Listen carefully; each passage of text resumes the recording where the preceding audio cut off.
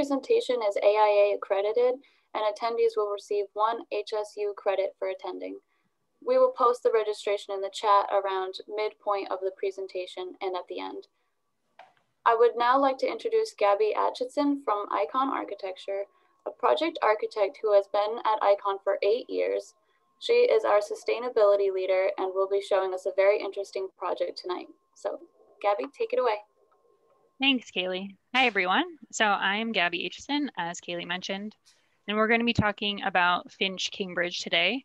And I understand that this is usually an in-person tour, so I'm going to try to do my best and walk you through the building and show you how this project amplifies environmental and social resilience.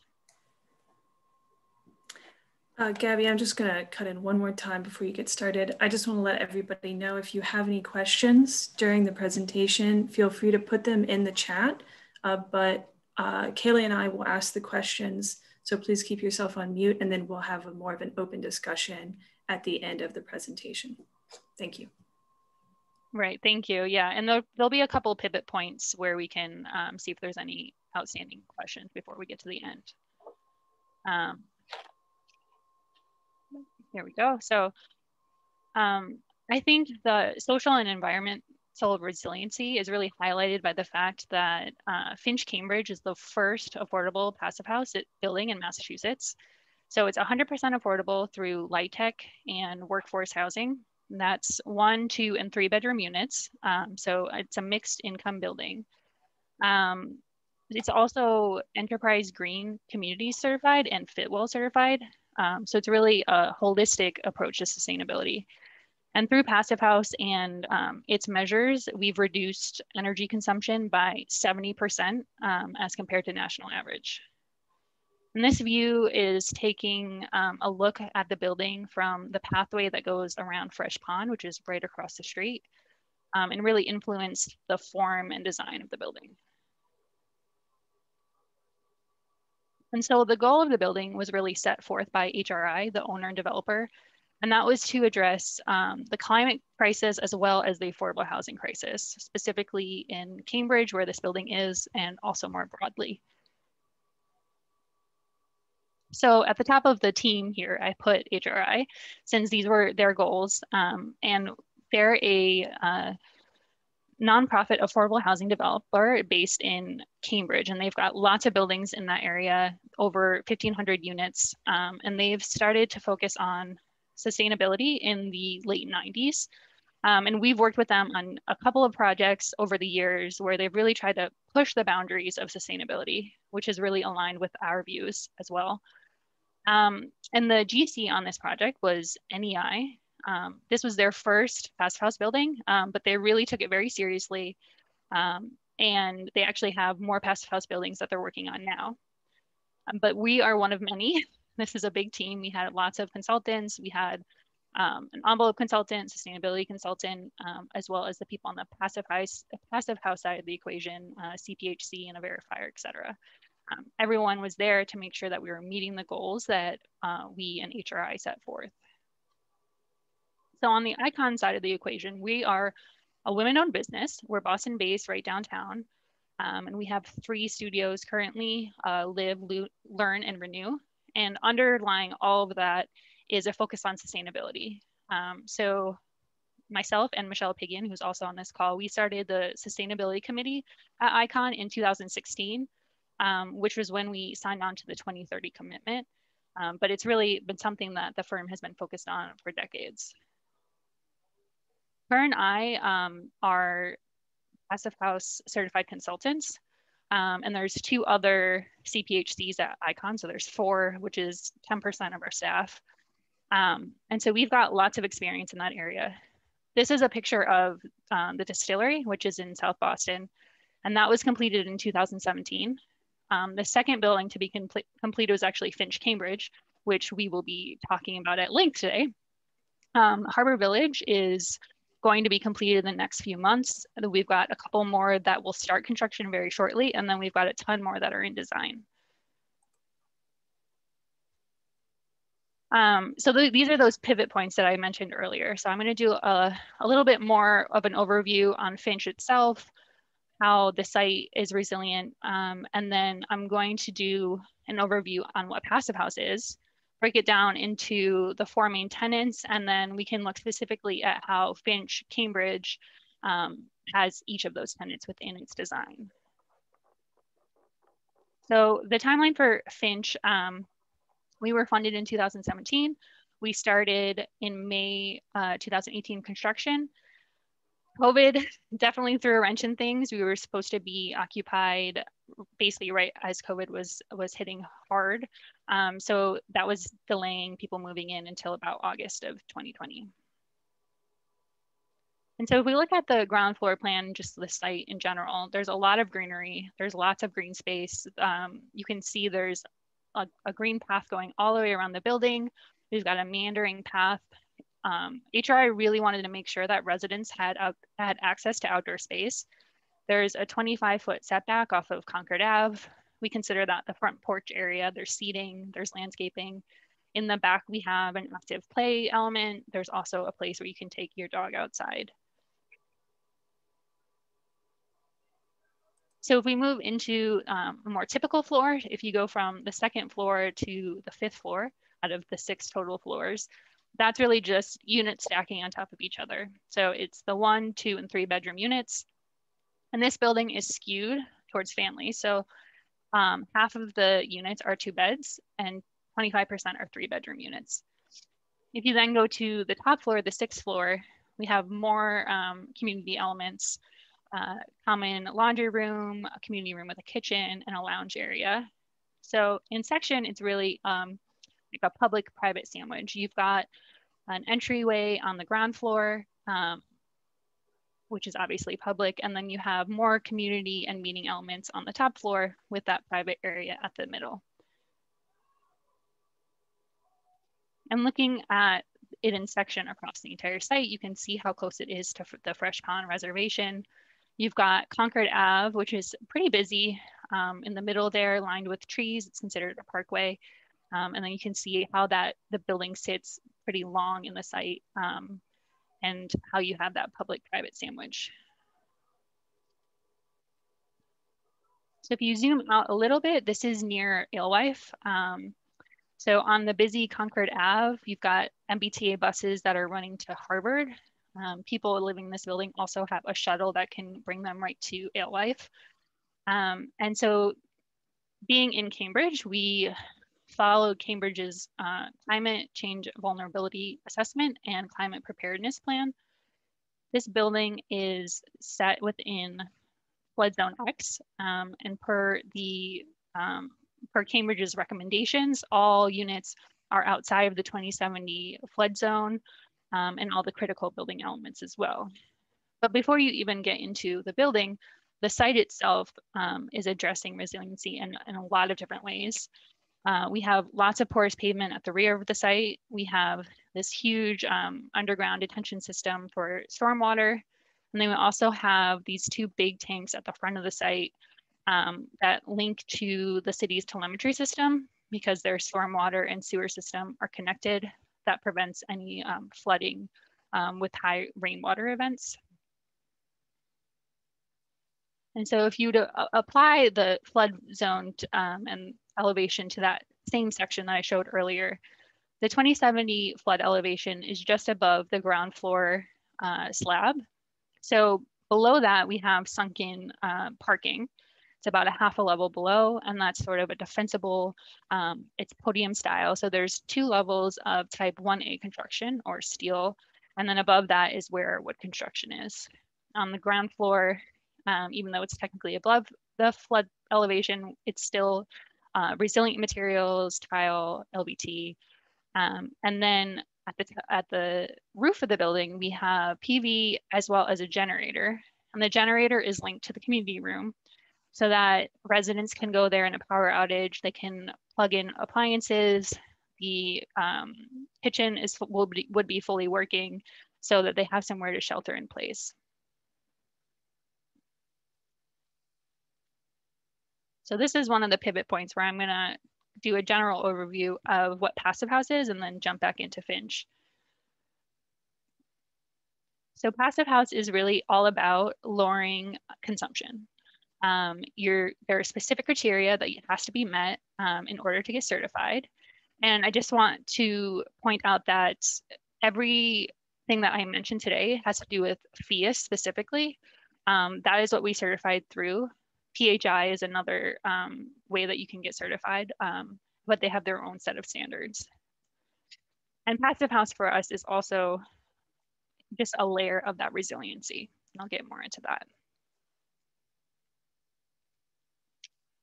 So I get asked a lot how this compares to LEED, and it is not a checklist in the same way, and it also doesn't have the same type of categories. It's really all about the energy piece and about the indoor air quality. And because of that, it really is a great way to get to net zero. So if you're minimizing your load as much as possible with Passive House, and then you can add renewable energy on top of that, then you can get to net zero or net positive. So if at one point, we didn't have technologies available and we were just doing our best to make occupants comfortable inside our buildings, we then kind of went crazy once we had the technology available and forgot about using the envelope itself to be doing that work. And so Passive House is looking at using that envelope as much as you can in a passive way to make the occupants as comfortable as possible. And then that final piece would be with just really simple, smaller mechanical systems to get you the rest of the way. So these are what I consider the 4 tenets of Passive House. I think everyone can understand that you've got that thermal barrier on the outside, that continuous insulation.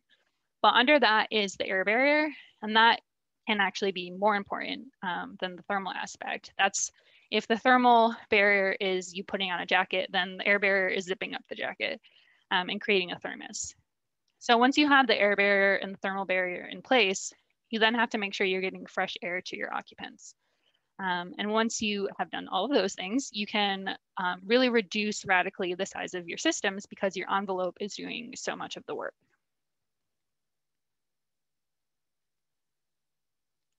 This is a lot of numbers, I understand, but these are the metrics for FIAS, and just so you have a general idea of how it works. So you've got, of course, the heating and cooling demand, which is the overall heating and cooling for the year. And then you've got the loads, peak heating and cooling loads, and that really determines the size of the equipment in your building. So the lower that can be, the smaller your systems can be. The air tightness, I want to point out here that the marks that we're trying to meet here is actually 5 times tighter than code, and that's what makes all the difference. It can really reduce your loads by substantially. And then of course the last piece here is just your overall energy consumption.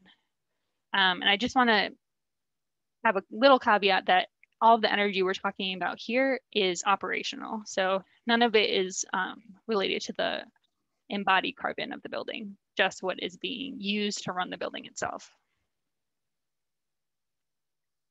So once you've met all of these different aspects for Passive House, you can see that the total energy pie that you're dealing with a code building becomes much, much smaller.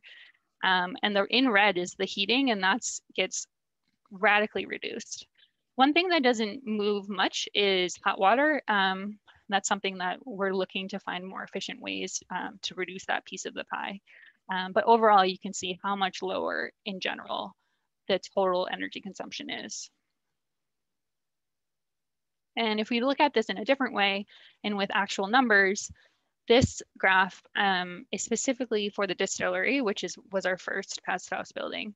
So our energy model came in at around 11 EUI. EUI is the total energy consumption per year per square foot of a building. So if it was being modeled at 11, you can see compared to national average is 78.8. It's a huge reduction. The utility data we've been monitoring is slightly higher than that, but still extreme reduction. And a lot of the discrepancy between the energy model and the utility data was actually in the gas, which is tied to the hot water part of the equation. So these numbers for Finch, basically this is the report card that you would get when putting all of your design aspects into the energy modeling platform called WFI.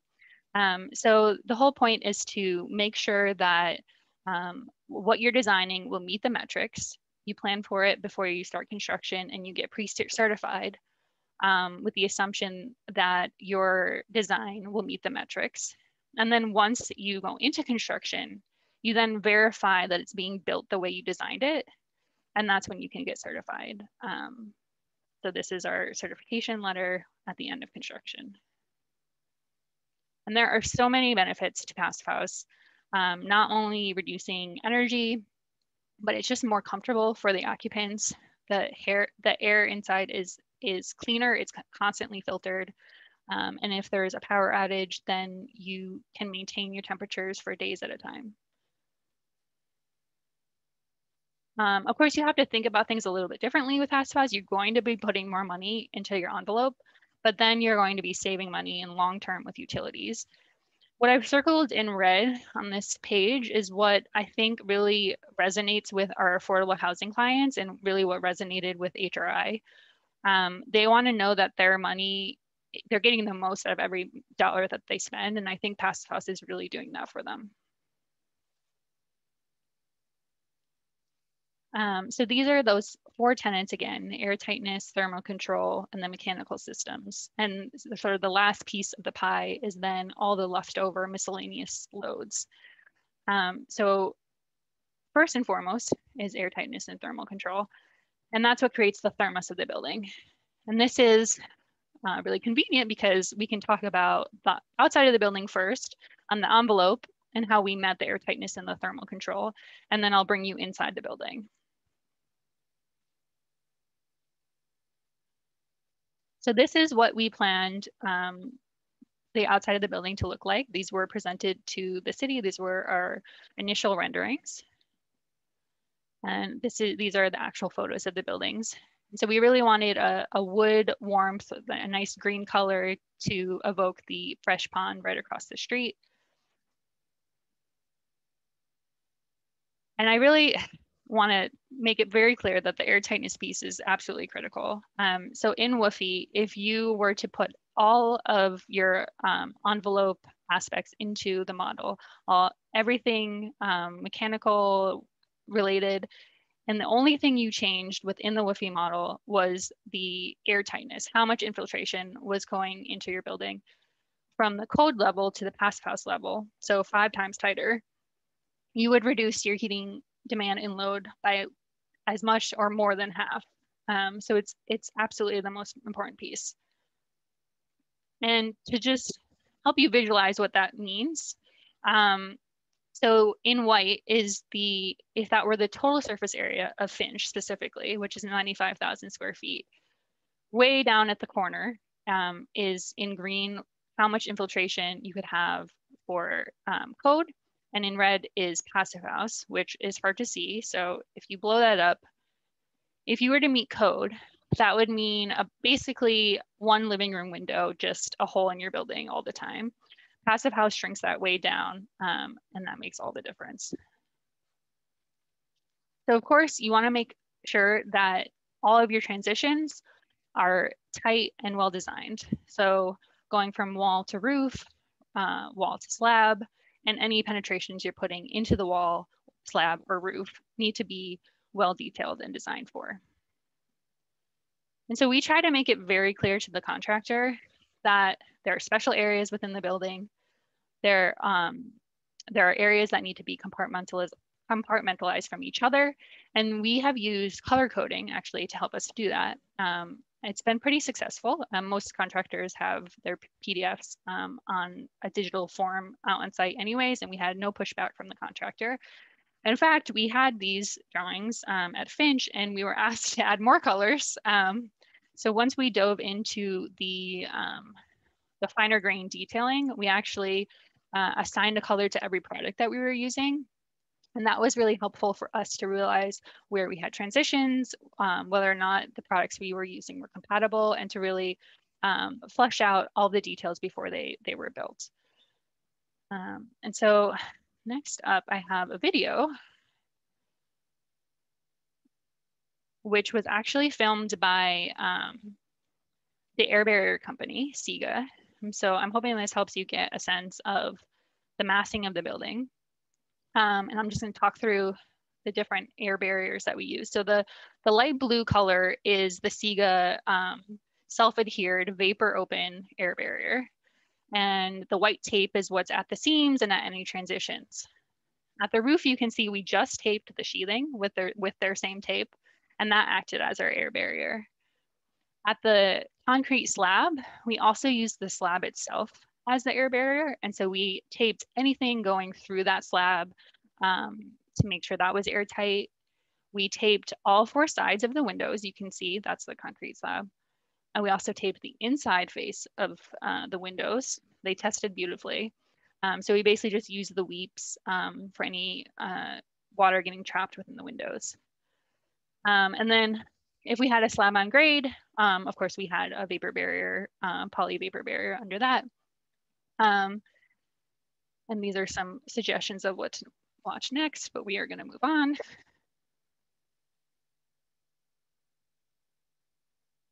So it's really important that the field, the team members that are actually installing this feel comfortable with the product, they know what they're doing, and we had great success with this product, and they felt really comfortable. It was easy to use. We liked it as well because it can go on multiple substrates. You don't have to change when you're going from wood to concrete or CMU. You can use that same product throughout. But of course, there's trial and error. So on the left is some things that went not so great at first. And on the right is them at the second attempt. And I think NEI did a really good job knowing which subs they could tell more about Passive House to, who would really buy into it and understand it. And which subs you kind of just have to say, if you do it wrong, you're going to do it again. Which was the case here. But once you make them do it again once, they definitely get it. And then moving forward, it's not as much of an issue. I also want to say that nobody on site was specially trained in any way. Of course, it helps to have eyes on at all times, but these are not things that a typical tradesperson can't do. But it's definitely, there are a lot of details. This was a complicated building. So part of it is also just knowing when to give the information. What we like to do is, obviously they have all the details in the drawing set, but we try to do sort of a 3-week look ahead so that we can stay on top of details that are coming up, refresh them of how things are gonna come together, take a look of how it's actually coming together already on site. Some things just don't go together the way you think they are. So I also used photos to draw over and explain how sequencing was going to work. And I think that really helped make sure we are all on the same page and just sort of refresh their memory on how things were going to go. We also had these signs on site, which may or may not have helped. It certainly made us feel better. But I think what's more important is knowing who's in charge of the air barrier. There should be someone who checks on it daily. Ideally, that's not the super unless you have a small job. They have many things to do. It could be the clerk of the works if they're there daily, though it should also be someone on the contractor side. But someone that can take pictures, ask questions, and just have eyes on all the time. And so the windows are really the point, my transition point between airtightness and thermal, because they do both. And so the windows that we use are European style tilt turn, and that's because they seal so well. So it's all about that airtightness factor. They are also triple glazed, but depending on your energy model, that might not actually be necessary. It's all about how it shakes out.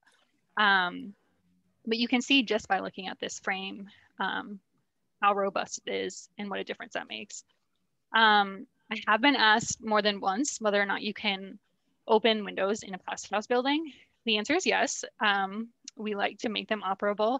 The idea is that if it's nice outside, you will open the windows, or if you've got a party in non-COVID times, you might open the window for some fresh air. Obviously, leaving it open all winter would not be a good idea, but yes, you can open them. Hi, Gabby. I'm just going to interrupt here. I want to let you know we have some very interested participants in this window topic. So you've already answered a lot of the questions that have come in. Great. Christine asked to discuss operable windows, which you just hit, and talking about, whether that was okay in Passive House. And so thank you just for covering this. I also want to just bring up, I'm just looking, there's like 5 or 6 questions. So thank you for everyone who just put these in. There's one question from Louisa. Does the fresh air provision exceed code, and by how much? And then sort of on that topic, there's another question about whether you would have done anything differently designing post-COVID because of these fresh air requirements we've been hearing about recently. So I'm assuming the fresh air question has to do with the ERV and not the air tightness itself. She's not specific, but Louisa, if you'd like to add in, go ahead. So each bedroom, each space needs to be serviced with fresh air, which depending on how you interpret code is more than code. So yes, you would have to make sure that you have balanced ventilation is absolutely critical, separate from the heating and cooling.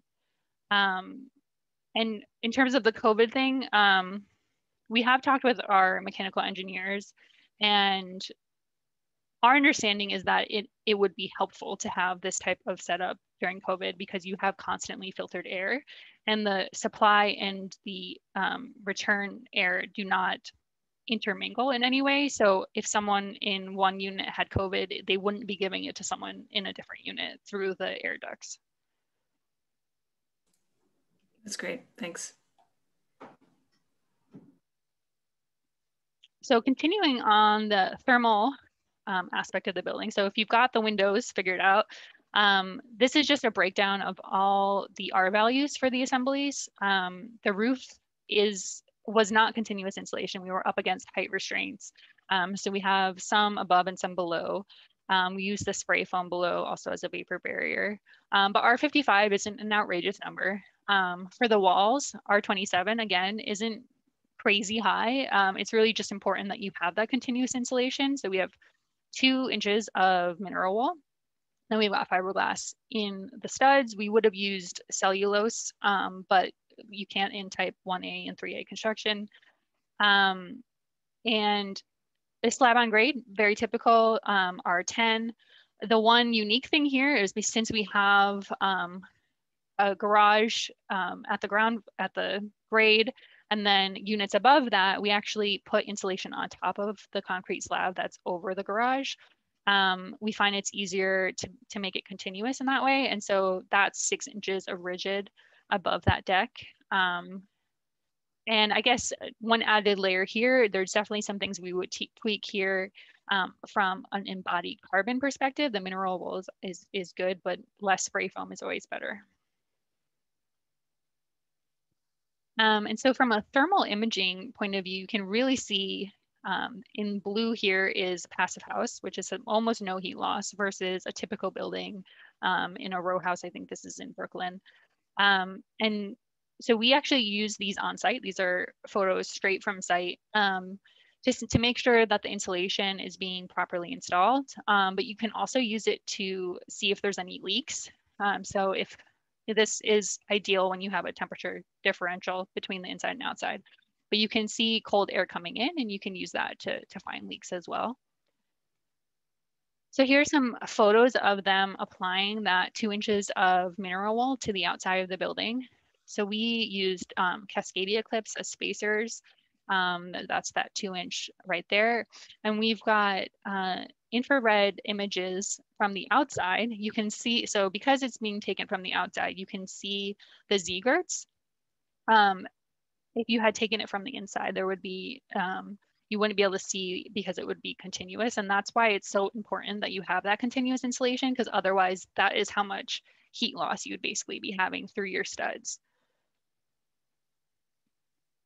And quality control is essential, and that's we've definitely designed buildings to sort of stealth passive house. At Finch started out that way until we decided to get certified.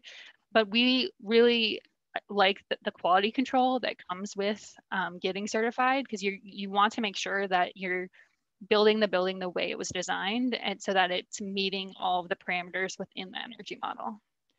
So these are a few examples of photos taken on site from New Ecology, just telling the team places they need to improve on the different aspects.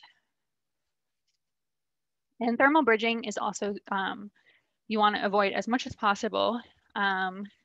It can be sort of inevitable in some cases, but you want to mitigate as much as possible. Make sure that any heat loss that's happening is accounted for in your energy model, and that there's no chance of condensation from a durability perspective. So we have those spacers for the Z-girts at the siding. We also have structural thermal breaks when we have cold steel from the outside going to the inside. And we use them as well when we attached sunshades at the outside, again, to mitigate that heat loss. And this page is more of a lessons learned, because there were some things that we missed and noticed as things were being built. One is the continuous garage slab. We had a structural slab at the garage level. So that meant the cold slab from the garage was going into the garage vestibule. And so we scrambled, we found a way to put some rigid insulation in, but of course the rebar was continuous. So what I did was I modeled the situation in therm, which can be a great tool also just to, as a cost benefit analysis, to see how much insulation you really need to mitigate and prevent condensation. We were able to get a little bit of insulation on top of the slab, and overall we're able to make sure that condensation wasn't going to happen. The second one was the fact that we have 2 levels of steel. We hadn't done that previously with a passive house. So that 6 inches of rigid on top of the concrete slab wasn't as beneficial as if it had been wood on top of that, because the steel is connecting between the 2 spaces. So the cold from the garage was coming up through the units, and we could have put a structural thermal break there, but we didn't notice that condition until it was built. What we ended up doing was insulating the column to make sure that cold wasn't coming through. And we actually used fireproofing. Fireproofing has an R value. We found one that had an R3.3 and put enough of a thickness there that we knew condensation wasn't possible. And the last piece of the thermal control has more to do with occupant comfort. So we did test shading in the WFI model on east, west, and south at different depths, and it didn't actually have a huge effect on saving energy, but we knew that would have an effect on how comfortable the occupants were. The distillery, there are a few units that they get direct sunlight and there's some overheating, so we wanted to make sure that we were preventing that. So now we get to go to the inside of the building. So of course, starting with the lobby area.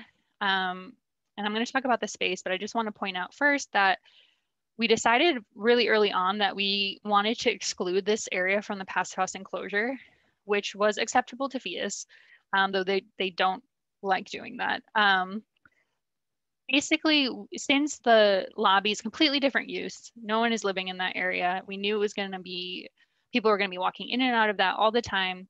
And there was such a high amount of storefront, we decided to bring the air barrier to the inside of the building and create sort of a bubble around that area. And these are photos from the inside. It's a story and a half because of that offset of the garage. So it's big and open. There's this great open stair, which HRI was very adamant about and was very challenging to detail. But it was all about active design, which had to do with enterprise green communities and people using the stair before they use the elevator. There's a conference room here, just a general lobby area, offices for management, package room, etc., all to make the residents feel like they have a homey environment. the wallpaper meant to be fun for all the children living in the building. But again, a real challenge to detail bringing that air barrier to the inside. So that's that light blue product again. And this is the stair before we had the first layer of gyp on. Once we were able to wrap the gyp around, then we could apply the air barrier on top of that. This obviously would have had to have been separated from a fire standpoint, but that added layer of the air barrier was very challenging. And when we did the blower door test, it was leaking. You could feel the air coming through. We were able to identify where the leaks were coming from and mitigate that. It's certainly the simpler buildings are much easier to execute. And if we were to do it again, we would include the lobby in the past house enclosure and just upgrade the storefront. I think in the end, it probably was about the same cost with all the material and labor and headaches. Another thing I want to note is that because this is a separate space and needed to be fire rated, the fire stopping is used at the edges of the assemblies, and that also acts as an air barrier. So there's some products that you can use that you're already doing that will contribute to the air tightness of the building. And these are just a few of many, many details of how all this was going to come together. There's so many transitions. And part of the reason it was so challenging was because of that sectional difference between garage, ground and first floor. And I just wanted to add some photos here of that first floor slab situation because it is unique. Basically, we taped anything coming through that slab. Then insulation goes down and we foam any gaps. And then in this case, we put a gypcrete, really dense gypcrete on top of that because it was type 1A. Otherwise, you could use plywood. So if we go up to the 6th floor, which is another communal space, again, we made the choice to exclude this from the past house enclosure. Again, I would not do that if I were to do it again. So I actually have a video here. This was taken, let me get it to play. Oh no. Sorry about that. Technical difficulties. Well, it was a video that was basically just going to walk through these arrows here. You could see the long path, the corridor. Then you saw the laundry room on the left side, and you could walk through the communal space. Let me try it one more time.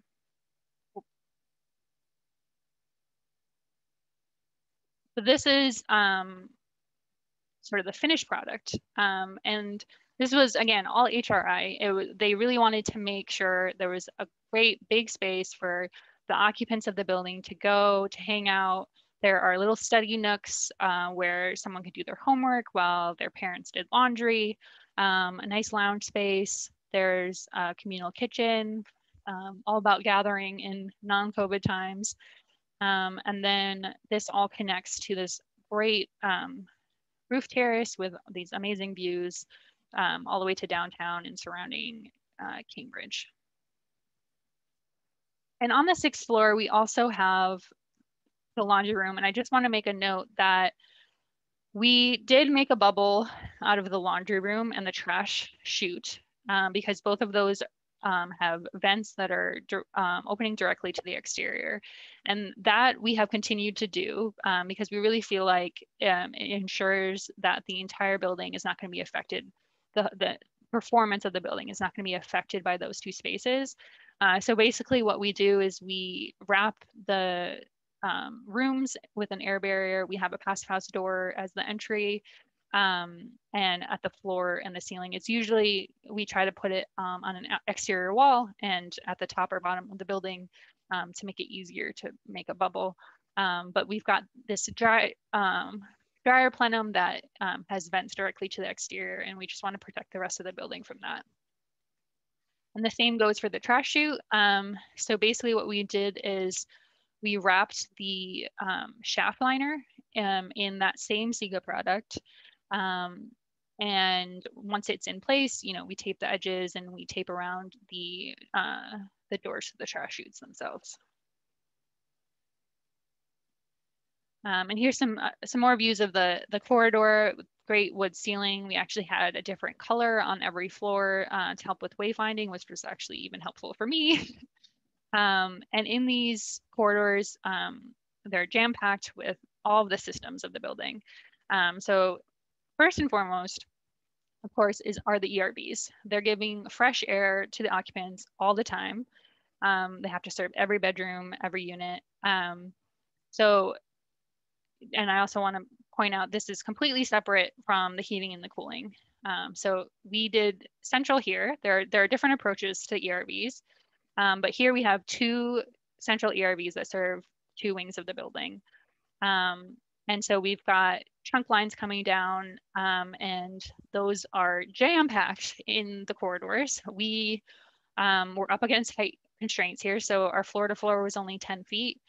And so it was a lot. It was a lot in there. This was an RFI, the contractor asking me, does it all fit? And it did, barely. But part of how we were able to make it work was, so in blue here are where we have the supply and the return trunks really coming, and they're able to stay on opposite sides of the corridor. And then the branch lines can hop over the trunk lines. And that was really the only way we could make it work. And then also shown on this plan are, each unit has an individual heating and cooling element. So we can pivot for a minute to the units themselves. So the units are each compartmentalized, and that is ASFAO standard. So each unit doesn't have to be as airtight as the entire building is. It's a much looser standard. And because of that, you can actually just use gypsum wallboard that's taped. It doesn't have to be a product that's applied, but you know, careful attention taken at the transitions and proper air sealing at all of those transitions and any penetrations, of course. So each unit is compartmentalized. This is some views from the inside. Each unit had an accent wall, stainless steel appliances that really make it feel more of a market rate than affordable housing.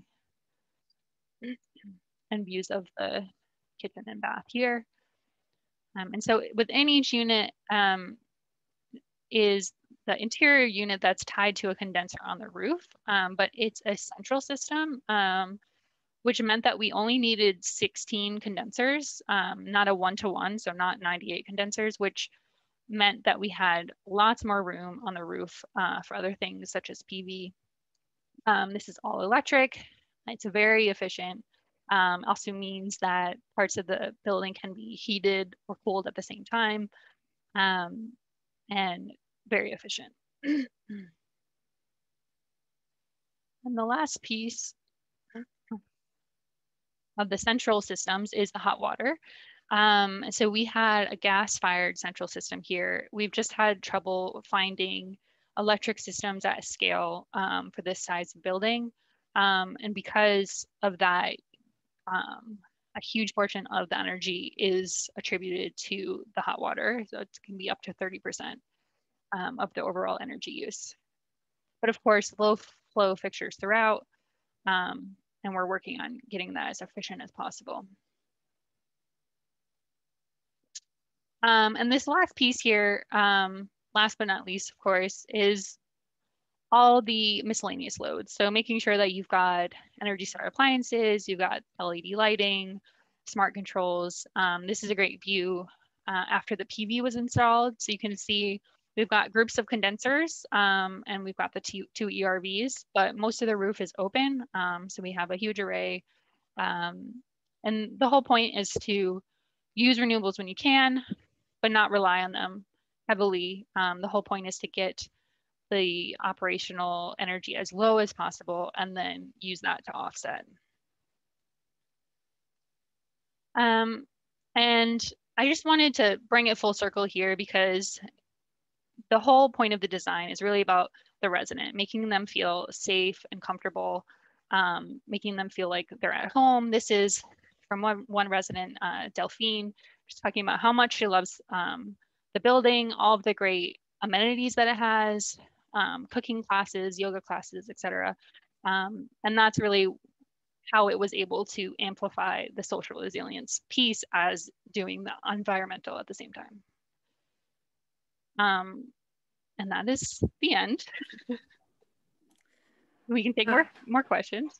Yeah, that was really great, Gabby. We do have several really good questions I'm going to ask in a moment, but I just want to let everybody know I'm right now posting the link to get your AA credits in the chat.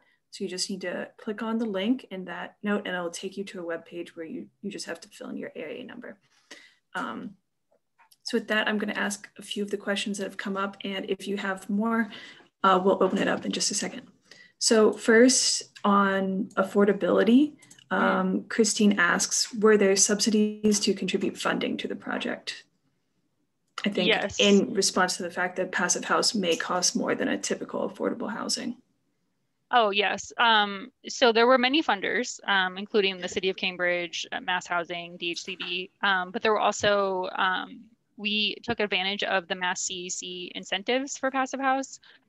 So we were given, we applied to it late in the game. So we weren't given the full amount, but there's a certain amount that you can get per unit. And I can give you more information on that if you need it. I can't spit out the specifics of that offhand, but yes, we had incentives on that end. Great. Okay, so this next question is relating to the types of subcontractors you might get on, let's say, a publicly bid project. Kathleen asks, if the GC doesn't have control over the subcontractor he or she works with, which you might lose over the Chapter 149 subbid, what's the chance of achieving a successful passive house project? I want to say all of the subs that were on this project had never done a passive house building before. And that's the same for the other project we have under construction. And I believe also the distillery. So you can do it, absolutely. It's just about being proactive, making sure they understand the important details, being up ahead of everything that's coming up. But you know, and obviously more and more people are getting trained in it now, but so many people are learning it right now. You're not behind if that's where your subs are at. That's really great to hear. I'm sure people. Another question is, when you were writing specifications, did you often have to require proprietary projects because of the nature of passive house design? Yeah, I'm trying to think of specific. So I feel like there are definitely enough window examples that you can use that are triple glazed and passive house certified. Certainly the structural thermal breaks, but even those I can name 4 or 5. Air barrier, there are a lot of different options. I think if there was something that we couldn't have found an alternate for. Nothing's coming to mind. Michelle, can you think of anything? Fire rated doors that are relatively airtight was a tough one. Yes, that's true. Yep. So there is no passive house certified fire rated door in the United States. They have them in Europe, but they haven't been tested here. So the best thing to do is separate the two, have your air barrier at one layer and your fire rated barrier at another, so you can have 2 separate doors. If you can't do that, which we couldn't here, the best door we could find was a Seco Mercury Energy door, which isn't glazed at all, which was a bummer. That is definitely one where that was like the only thing we could find. That was the best we could do.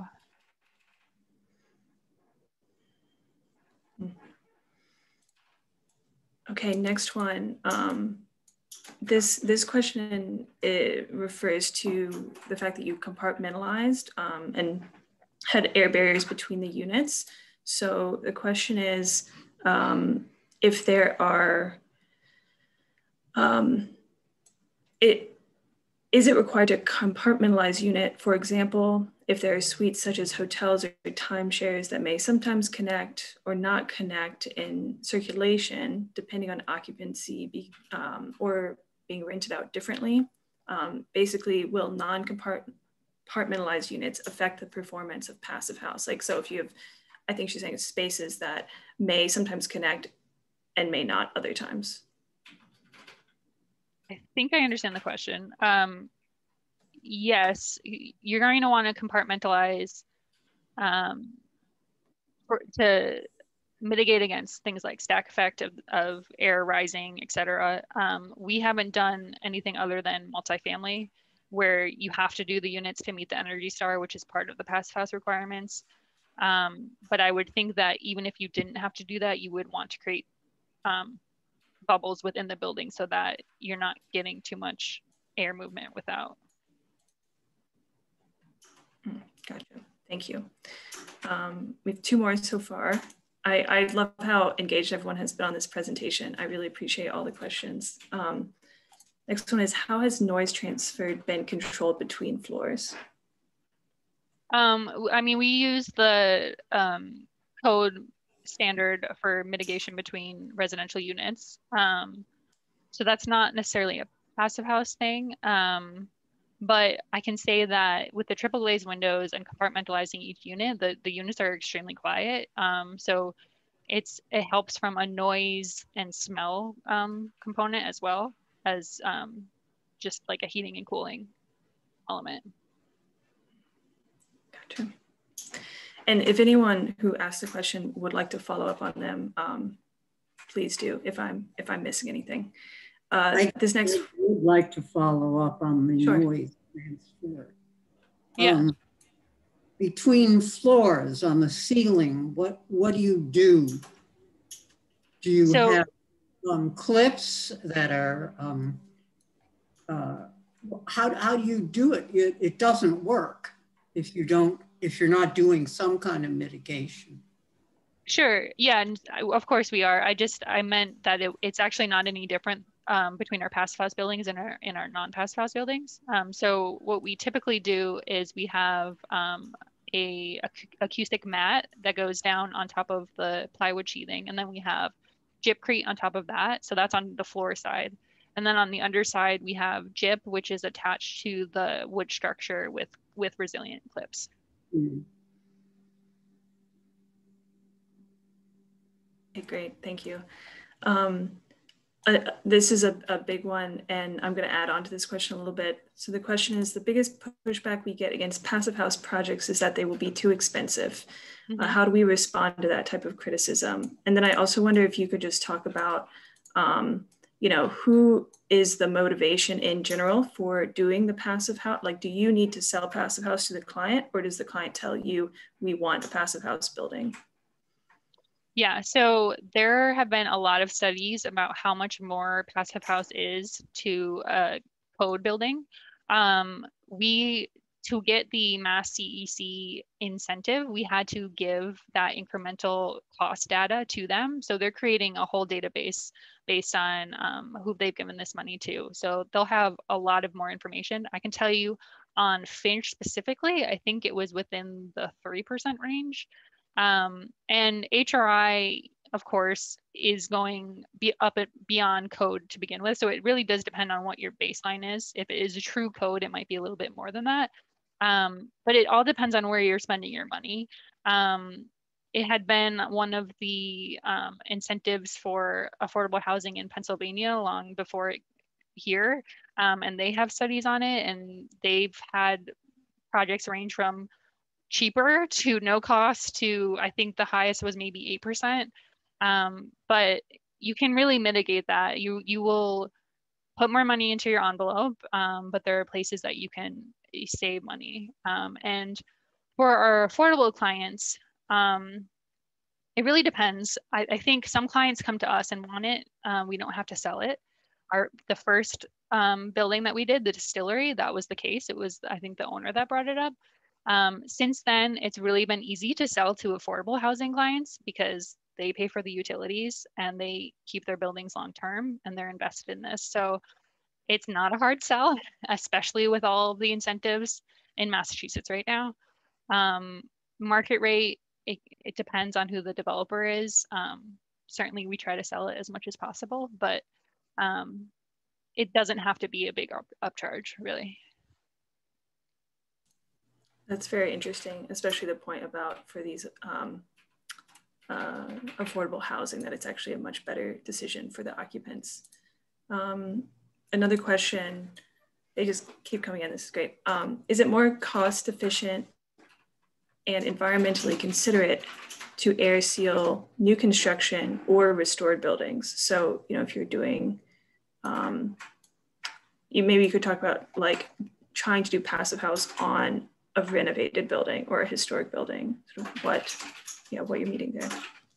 Yeah, I mean, as long as you're bringing in fresh air, then I don't see any downside of doing the air sealing. You can definitely reach passive house doing a renovation. We at Icon have not done that yet. I know it can be very challenging depending on what you're working with. Certainly if it's a historical building, that's a whole added layer. But it is possible. There are case studies out there that have done it successfully. We just don't have any experience with that. Got it, thank you. I'm just posting the AIA link again in the chat. I know a few people need to jump off because we are at 7 p.m. But I'm gonna continue asking the 2 more questions we have. Gabby, if you don't mind. Yeah, great. Okay, so David asks, can you elaborate from the lessons learned on the sort of roadmap of critical first in place details for intersecting trades? You noted color coding specifically regarding subcontractors who are new to passive house and the 3-week look ahead. And then he also adds, would there be a lean construction approach with early pull planning and an actual roadmap documentation? So just maybe walking through that sort of in introducing the contractor to passive house. Yeah, so what we have done is basically had a big kickoff meeting where we introduced the concepts so that they can understand it whole scale, what we're trying to achieve. And we don't really get necessarily into the weeds. They have all the drawings, right? They have all the details, but so that they can fundamentally understand what we're trying to do and which trades they're going to have to make sure are following those. And then it's really too much to get into every detail at that point, right? So then what we do is we try to be proactive, and at our OAC meetings, seeing the 3-week look ahead, we plan for what we know are critical junctures. If it maybe the trash chute is being installed, et cetera. We know that they have to pay particular attention to that. So then we show them the details of those areas. At the project that I'm on right now, there was actually sort of like an in-between point too, where we did our first meeting, and then I did some 3D axons for them of like the really hard pieces of the puzzle so that they could visualize it in 3D and make suggestions in terms of sequencing. To a certain extent, we shouldn't be telling them what order things should be going in, but also if you're going to put drywall over the air barrier, that needs to be in first, right? So we have to talk through how it's all going to work with them, and they'll have comments and suggestions or say, well, that trade won't be here until this time, and figure out another way to do it. And then for the 3-week look ahead, it's just sort of keeping on track. Basically, we have a standing meeting every 2 weeks to check in, make sure that everything's going well, and to look ahead at upcoming details. Are there, and yeah, David, feel free to add on to this, but are there any like particularly sticky points that contractors, it feels like they don't want to do, or it's just so outside of their normal that they're uncomfortable doing? I mean, having an air barrier wrap to the inside is pretty unusual, but I feel like once you talk through it, I mean, it also depends on who you're working with, but I feel like we haven't really gotten that much pushback. As long as you explain, why you're doing it, and how the details are intended, there hasn't really been much that they were like, no, that's never going to work. I've never done that before. I'm sure they hear that from their subs, but we don't hear that. Great. All right. Last follow-up. Do you have a sort of a percentage of how, would you say you spend any extra CA time on passive house issues? Like, do you have to budget that into your CA fees? We have not budgeted that into our CA fees. I would say it has taken extra time. I'm not sure. Michelle, are we planning on having that as a piece of the Yeah, it's a really good question. I think it does take more time, but in some level, it might just be more time on a different facet of CA because that becomes such a strong focus. And as a result, I think everybody's energy is there.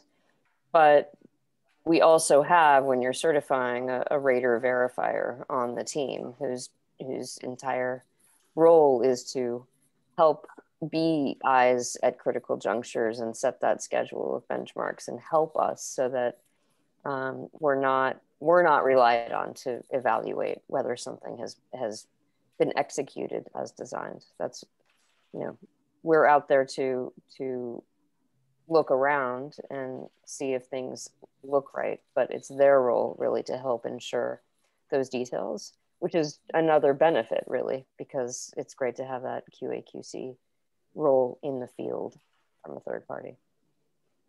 Yeah, that's really great.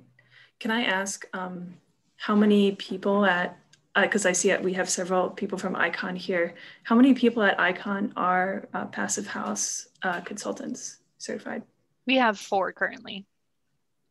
That's pretty good. So a lot of expertise in-house during the design phase. Yeah. Oh, we have one more from Becca. How do you determine the sizes and shapes of project that makes sense for passive house?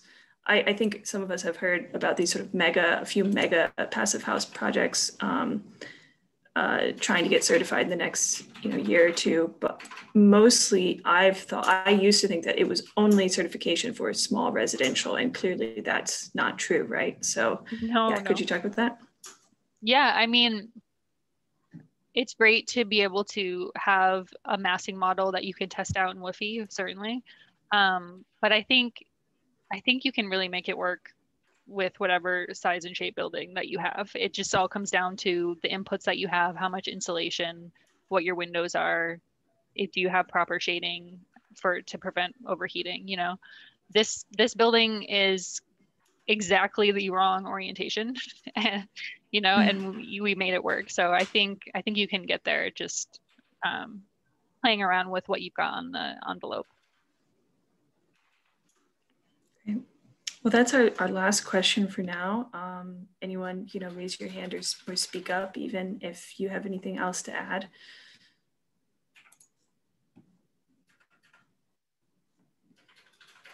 Thank you, Gabby. This was a really illuminating presentation, and this recording will be on the BSA Knowledge Committee's webpage.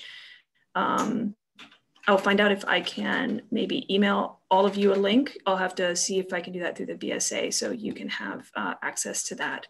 But otherwise, thank you all for joining. This was an awesome kickoff to the year. And thank you to everyone from ICON who's on tonight. Great, thank you. Thanks for having us. Thanks so much.